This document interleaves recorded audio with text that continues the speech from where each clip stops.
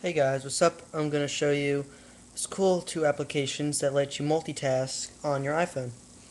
So, the two applications, you probably already know this one, Backgrounder, there it is right there, and the other one is called Kirikae or something like that.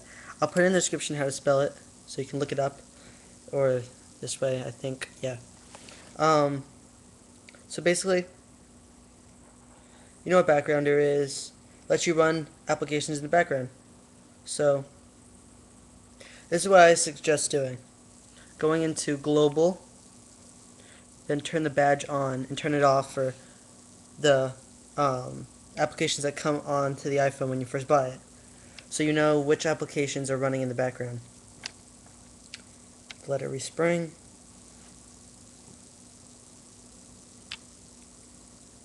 So say you want to run an application in the background, say iFile, you can hold the menu button depending on what you set it as. I set it as hold the menu button, and it'll say enabled. Then it'll show a little badge saying that it's running in the background. So when you click it, it'll bring you right back. Hold it again, disables it. So what I like, that's backgrounding, and for Kirikae, this is makes it more like multitasking, make it much easier. So, say, I guess you're in the calculator, and you want to leave the calculator, and then go to Notes, right from the app. Double click, shows all your running applications. You can also make favorites, so you can do that. But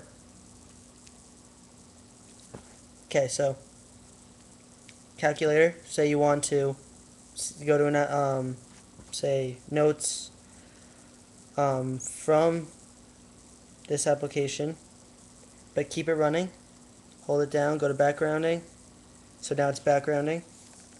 Then you go to notes. Then you can double click. Then it shows you all the open applications. So calculator is still open. Then to go back, double click, notes. There you go. And that's multitasking.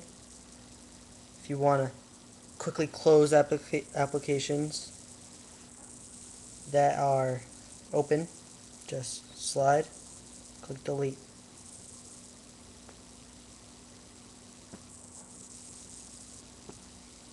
And also, I just did this right now by mistake. You double click, go to Kirikae. You can respring from here. You can't quit the phone, I don't think. They'll say you do, and then it really won't, because when you quit it, go back in, it'll be open again.